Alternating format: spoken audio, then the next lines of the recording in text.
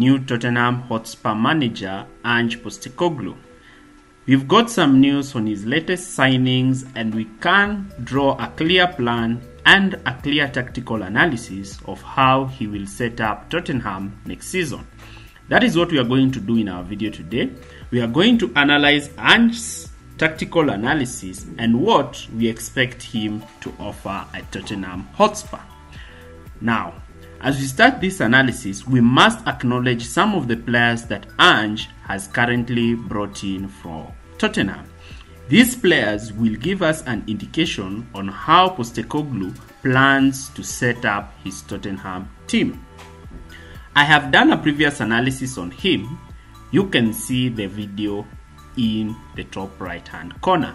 So Ange has brought in James Maddison from Leicester City, who is an attacking midfielder. We are going to see where Maddison will play and what he will offer to Tottenham that Ange really desperately needs for his system to work. We know very well that Postecoglou prefers playing in a 4-3-3, high possession, high attacking, high pressing football. Therefore, we expect that kind of football to be implemented at Tottenham. Just like Maurizio Sarri, Ange Postecoglou is a possession dogmatic. He's a coach who doesn't like to alter his philosophy of football to accommodate other pragmatic ways of football. In our video today, we analyze also James Maddison. He's been one of the most creative players in English football, and currently I rank him among the top 3 attacking midfielders in England. James Maddison has an accurate free kick kicking ability. He's good at playing through balls to the runners of for his strikers and his wingers, and also he has an excellent shooting ability and ball creation activity. So we are going to analyze what he will offer Ange Postecoglou. We are going to see what are some of the things that he needs to improve to ensure he succeeds at Tottenham. James Maddison is a good shooter of the ball. He's a good passer of the ball. Therefore, when Tottenham set up with James Maddison in their team, you clearly see how he will be able to pick Tottenham's fast wingers, and this might actually be a contributing factor for Postecoglou's improvement. Another key person who Postecoglou has signed is the ball-playing goalkeeper from Empoli, Vicario. Vicario is an excellent passer of the ball, able to play through balls in between the lines, just like Andre Onana, Ederson, Alisson, and Kepa. This is one of the key pillars of the Postecoglou tactical philosophy that involves a ball-playing goalkeeper. From the clips above, you can see how he plays intricate passes to pick up his wingers, his midfielders in between the lines and ensure his team advances forward with the ball. His excellent composure under pressure and his smooth passing ability enables him to play the ball in the right areas and kickstart attacks. And this is something that Tottenham lacked with Hugo Lloris and their current goalkeeper Fraser Forster. So we're going to analyze how these two players purposely will impact the development of Tottenham. And that's why I've always had high regards for Tottenham to succeed next season, because the manager himself is a good manager. I've drawn up this lineup that I expect Tottenham to be lined up next season, which will be a 4-3-3. Eric Dyer and Lenglet will start as the 2 centre-backs. Both centre-backs have accurate passing ability, both short and long. Lenglet's left foot will be good down the left-hand channel. Perisic and Pedro Porro will start at the full-back position.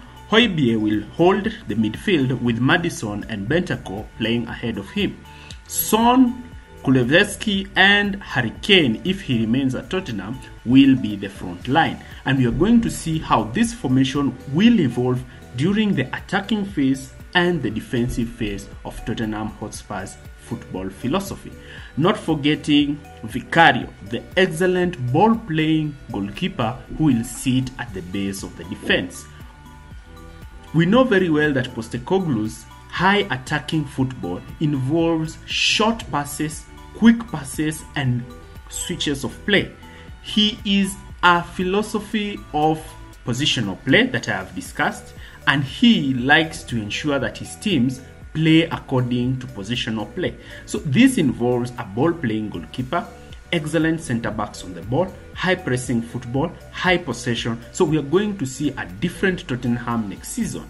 He's a coach who has succeeded in every country he has gone to manage. So we expect that this project, if backed well by the Tottenham Hotspur ownership, he's going to excel as a coach. He's a good man manager, and he's excellent in delivering his tactical philosophy to the players. So today, before we continue, like, share, and subscribe to this channel for more videos like this. In our key tactical analysis, we are going to look at the impact of James Maddison and Vicario on this Tottenham Hotspur team, since they are the two starters that I have included from Tottenham Hotspur's previous team last season.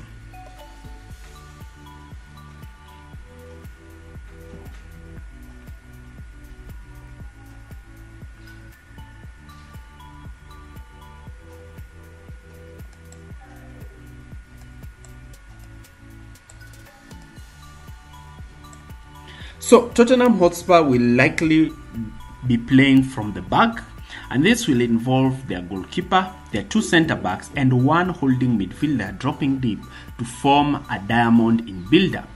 Eric Dyer's excellent passing ability will be utilised down the right, while Lenglet's excellent passing ability will be utilised down the left. These are two competent ball-playing centre-backs who have the ability to pick long accurate passes as well as to thread through balls. So in moments when opposition will commit two players to stop the two centre backs from receiving the ball, this will create an opportunity for Tottenham Hotspur to play in either the holding midfielder or play in the fullbacks. Postecoglou prefers his fullbacks to start high and wide, where they are able to stretch the opposition wide, limiting the opposition's winger ability to pick them as they receive the ball. Maddison in this position can pick the ball and play in the runs of Heung-min Son and Harry Kane. We know very well how Heung-min Son is deadly with making runs together with Kuleveski. Therefore, the opponents will prefer to sit in mid-blocks while facing Tottenham Hotspur. Postecoglou likes his wingers to stay quite wide. This enables them to draw fullbacks out of their position to create spaces in the half spaces for the runs of the two number 8s. Harry Kane will be tasked to play in between the centre backs, and therefore Maddison and Bentancur can push into these half spaces and create havoc for the opposition's team. The fullbacks might start quite wide, with the goalkeeper pushing forward if the opposition decides to sit in a mid-high block. This will ensure that Højbjerg remains in midfield, where they can easily outnumber the two-man midfield created by the opponents, playing threaded balls to Maddison. Alternatively, when the opposition decide to commit more players to press both the goalkeeper and the two centre-backs, this will leave them light in midfield even if they decide to shift in a 4-3-3. This is aided by the two fullbacks moving from their wide positions and playing deep in midfield to receive the ball and create 2v1s against the opposition midfielders, where the more defensive and creative midfielder can pick the runs of Maddison in between the lines. So therefore most teams might decide to sit deep against Tottenham, since they will be a highly attacking possession-based team. Perisic is comfortable coming in since he has played in midfield positions. Also, Pedro Porro, though I am not quite sure if he is comfortable playing in midfield, this might give Postecoglou an afterthought of whether to start Romero as a right centre-back.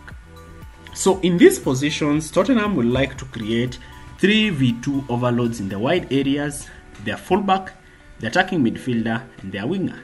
The position and the constant dropping of Harry Kane will always ensure they have numerical superiority in midfield, where runners can make runs behind Harry Kane's movement and attack the opposition's goalpost. Alternatively, excellent wingers such as Heung-min Son can have a run against their fullback or simply play a simple pass into the half spaces for the runs of creative players such as James Maddison, who can play in cutbacks, take shots and make crosses for the runs of Harry Kane, Bentancur and the opposing winger down the other side. This is some of the tactical philosophies that we expect. In some instances, Pedro Porro might be the one who does not start and Romero starts at right back so that Tottenham can form a 3-5 during attack, with Dyer playing in his preferred sweeper position between the two centre-backs, with Langley and Romero playing on either side. This will ensure Dyer can pick long balls to players far ahead the pitch, as well as give Tottenham defensive solidity during transitions. Now we move on to the other phase of play, and this phase of play is the defensive phase of play. And the first aspect of the defensive phase of play is pressing. So what is pressing? Postecoglou, being a highly possession-based manager, will ensure that his team press quite high up the pitch, with Maddison joining Harry Kane in the high press, with Son and Kulusevski starting quite narrow to limit central progression in a 4-4 formation. This will ensure that Tottenham are able, if the opposition tries to play the ball long, the excellent aerial ability of Dyer can enable them to win the ball and kickstart counter-attacks. Therefore, this is advantageous to Tottenham since they have aerial dominant centre-backs. Alternatively, when the ball is played on one side towards one centre-back, the entire team can shift to engage a touchline press, using the touchline as an extra defender and winning the ball high up the pitch. And this is something that Tottenham can effectively employ to beat the opposition's press. In instances where the centre-back receives the ball and is in acres of space to play runners in behind the line, the purpose of Vicario as an excellent sweeper keeper will enable Tottenham Hotspur to clear these balls down the wide areas, and therefore ensure they can easily press with the high line because they have a goalkeeper who is not afraid to step out of his line to clear the ball. In some instances where Tottenham will not be aggressively pressing high up the pitch, they may be tasked to sit in a mid 4-4-2 blocks, ensuring they have doubled down in the wide areas and have prevented central progression of the ball.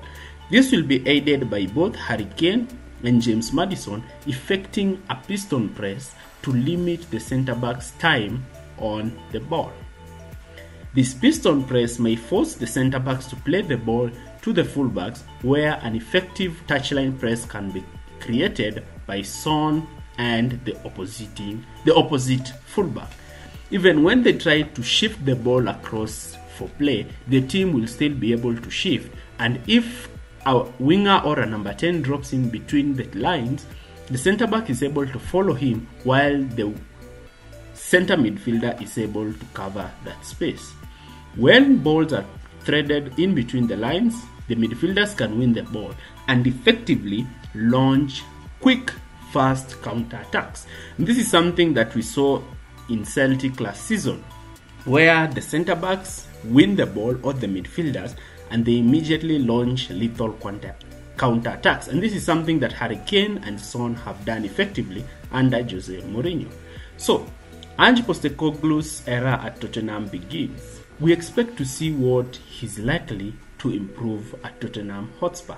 That is just some of the tactics that we are sure that he's going to employ at Tottenham. So we are going to follow up with his progress at Tottenham and see how he's able to develop the team into one of the best teams in Europe. So if you've stayed with us today, you've watched this video, make a prediction of where you expect Tottenham Hotspur to finish, and thanks for watching, and we'll see you during our next video.